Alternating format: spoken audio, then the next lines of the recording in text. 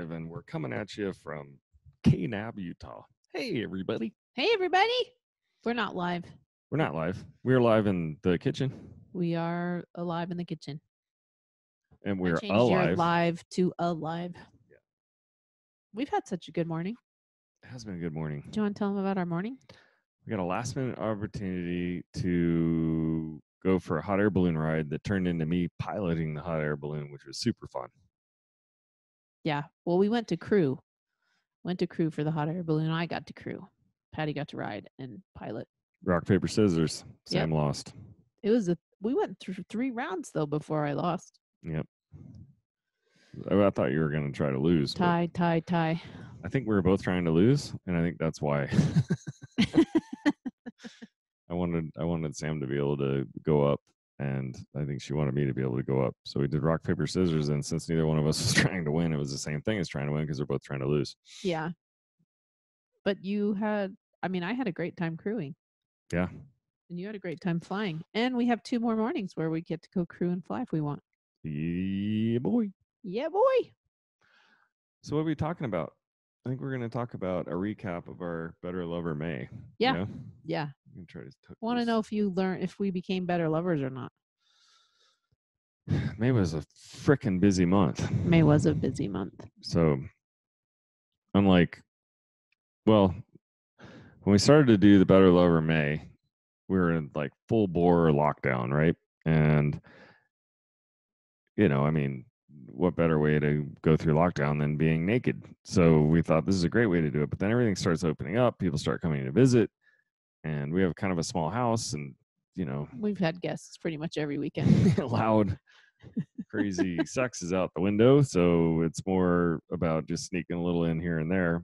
And so we started out with who? Who was our first guest? Who was our first Better Lover May guest? Who was Shari, right? Shari. That's right. Shari, James. Yep. She talked about Boner Whisperer. Hello, Mr. Boner. I think she doesn't do it like that. She doesn't. It's nothing like that. If you listen to the podcast, you know it's nothing like that, and that was a joke. But if I do you didn't love listen to it. You should go back. And I'm not sure that we haven't really taken action on that yet, but I do love the idea that you can change your relationship to your penis through breathing and I'm gonna give it a go. Your nervous system, your circulatory system. I've been actually taking the last 2 weeks because I think we've talked about the herbs before. I know we wrote about it in the book, and so boner herbs. I quit taking them all, and I'm gonna call Shari and see what she's got. Yeah, I'm excited for that. Watch out what you wish for there, sister. That's a good. Don't call me sister. That's creepy. Watch out what you wish for there, sugar tits. That's better. So that was good. And you're going to sign up soon. Well, then we'll have to report on that. Yeah. Yeah, it's going to be cool. And then we had Patty. Or did we have Ian? Patty and Ian were like the day we recorded them both within 24 or 48 hours of each other. So I can't remember who we launched first. I think we launched Patty first, then Ian. We did. Yeah. Patty Contenta, the ultimate blowjob.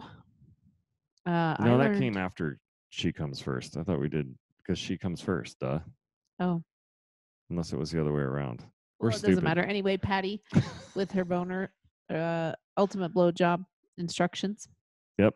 I learned some things that I was like, no, I'm not doing that. Definitely not doing that. It grosses me out. We took both of those instructionals. Both of which instructionals? Ian's and Patty's. And Ian didn't really give a lot of instruction. He does in the book, but in the book he's very. I read detailed. the book to prepare for the podcast because we've had the book for a year and I hadn't really read it yet, and so I was embarrassed. Thanks for reading the book. I read the whole book before the podcast. Thanks for reading the book, honey. I know, right? Thanks for reading the book, honey. So that gave me some really good tips, and I practiced some of those, and Sam practiced some of the ones that Patty gave us, and we had a couple of really good days there. And there's some takeaways from there that we probably won't, that we'll probably throw into the mix, right? You said we won't, but we will. No, I was going to say we won't stop doing, but we'll, Oh, got it. yeah. Yeah. And I tried things that I thought in my mind were disgusting and I didn't want to do it at all. And I did it anyway. I did it anyway. This is all on her own prompting, though, not Yeah, no, mine. this was me. And if you listen to the interview with Alana, we interviewed, no, she interviewed us first and then we interviewed her on our podcast, I think. Alana Pratt, she's also part of the Better Love May. Yep. Better Lover May. She kind of gave me a little bit of accountability because I started thinking, well, why wouldn't I try it? Like, here we are, we're trying to be relationship experts, and now I'm writing a book about sex. It seems silly for me to not try some things when I'm encouraging people to go outside of their comfort zone. Why wouldn't I go outside of mine? I didn't want to be a hypocrite. So I tried some things, and you liked it. Mm-hmm. And because you liked it, I liked it. Yeah. And I like flavored lube a lot. It works real good and stuff. Yeah. So that is that's kind of our nutshell follow up in that I think we have a pretty damn good sex life, and but at the same time there's shit that people talk about, that we've had on this podcast in the last several months that they're like at a whole nother level, and it's like, wow, I mean, what we think is pretty good, but if there's another level out there, why not explore and give it a go? And so this definitely took us outside of our comfort zone, and now we have more tricks, more tools, and more pleasure, I would say. yeah, we'll report back on this from time to time, but I think 2020 for us is going to be it's going to be pretty eye-opening from that perspective, in that we've committed to just say yes to learning more about sex. Yeah, good way to put it. And applying it. Yeah. Even if it seems like weird to us or awkward or something creepy or disgusting, or yeah, because I think most of those things that are put in our head about that are religion or societal or political, or there's shame-based due to patriarchal religions. There it is right there. I said it. Yeah. Yep. And Alana taught us that our most important sexual organ is my penis. No, it's our brains. Oh, well, that's right. Dang it. I was so close. It was really close. Fail. What is it again, honey? What?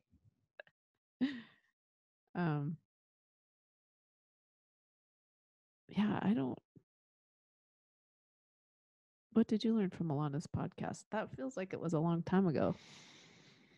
Although I don't think it was all that long ago. I think, well, we had like the problem is we had like a 40-minute conversation with Alana after we stopped recording. So I can't really remember what we talked about on the podcast. And, for anybody listening out there, we almost never listen to our podcasts again after we do them. So the fact that we can't remember what order they're in or what we said on them all the time isn't, I don't know. You guys should write in and tell us whether or not we should listen to our own podcasts, and if you think it would make them better if we did. Yeah. Email us, Sam at Bigger Love, Patrick at Bigger Love. I want everybody who's listening to this podcast to send us a message of your favorite podcast that we've done and the worst one you think we've done. Whoa. Because then I can get some decent feedback on, and maybe why you think it was bad. Because we know it's not our guests. Our guests are all amazing guests. We do have amazing guests. But we love critique too, because as you know, we like to try to get better. Being better is good. Being better is good. Well, and we also want to know what you're interested in. Yeah. We've been doing these podcasts based on what we're interested in, which is good. And maybe you're interested in the same stuff, but maybe there's other topics that we haven't even touched on or covered or haven't covered in depth that you want to learn about. That would be so awesome if you guys would reach it. And you can email us, patrick@biggerlove.com, sam@biggerlove.com. Those are super easy to remember. I just said that. I know, but I'm saying it again. Okay. Because this is recording and almost all of our listeners are driving down the road right now. Yeah, that's probably true. Or they're on they're jogging or But everybody can remember Bigger Love, and then all you do is remember our names. True. And then .com. True. That's easy. What is it again? Everybody at once. Good job, guys. Let's see what else. Oh, and then we have a Facebook group where you can leave private messages or send us messages that we get. The Not So Perfect Couple. Yep. There's an Instagram. Not So Perfect Couple. Yep. And we'd love to hear from you. There's Bigger Love Community that's also on Facebook. There's a bunch of different places you can reach out to us. So please let us know what you guys think. Or what y'all think if you're back east. That is more south, isn't it? Nope. They say it all the way up to Maryland. Oh. Then when you get to New Jersey, it changes to U's. That's weird. And if you're in eastern Pennsylvania, south of Pittsburgh, they say Ewans. Do we have any practical, applicable tools or tips we want to share? I mean, if it's okay with you, I could share just the tip. Nobody wants to see that. Yeah. You want to see it. Of course I do. It's my favorite thing to look at. Penises are so pretty. Practical tips. Be open-minded. Yes. Read the book. If you're a man and you're listening to this podcast, read the book She Comes First, because it'll change your partner's life. Yeah. Assuming that your partner is a woman. Yep. And if you don't, then try again. And if that still doesn't work, then read the book again. And I guarantee you by your third try, you're going to be on it. And she's going to be one happy gal. Yep. That's my main takeaway. If there's anything at all going on that's preventing you from being inquisitive, exploratory, or what's the word we're looking for here? More uninhibited, then some of the other people that we had on our podcast are great people to call to help you through that. Yep. Shari's a good one. We've got a podcast coming up with this awesome lady named Eva Clay, who does a lot of work with women. So she might be another resource as well. Yeah, she's kind of like the equivalent of Shari James, but on the women's side. Yep. And I'm going to do some work with her. So I'm excited about that. Yep. So we've given you some resources in case you want to expand your sexual horizons. And we've tried it ourselves and we think it's pretty... Oh, and then pretty cool. We forgot to talk about Alana, which is basically the overall. The other thing I love about Alana is like she brings this. I think everybody brings the spiritual into it, but I think she really focuses on that and really creating yourself as the one. Mm-hmm. And the intimacy. Yeah, she believes that the emotional intimacy leads to better boners. Yes. Well said. It's not just the boner, probably. No, just where my brain is right now. Yeah. All right, everybody. Thanks for tuning in. This is a quickie. We just wanted to do a quick recap, and we're going to be doing this from time to time, probably throughout the summer as we learn more and try more. Yeah. And we still also have tons of amazing guests coming up. In fact, I think our next guest will be Dov and Renuka. Yep. Dov, the Dragonist Baron, and his amazing and wonderful wife, Renuka.